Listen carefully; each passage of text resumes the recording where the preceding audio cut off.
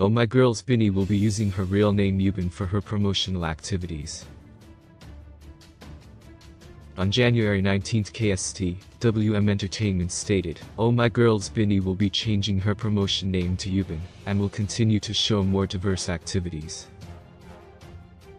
The name Yubin was taken from Binnie's birth name Bae Yubin, and will be used instead of the name Binnie, which she has been promoting with since her debut in 2015.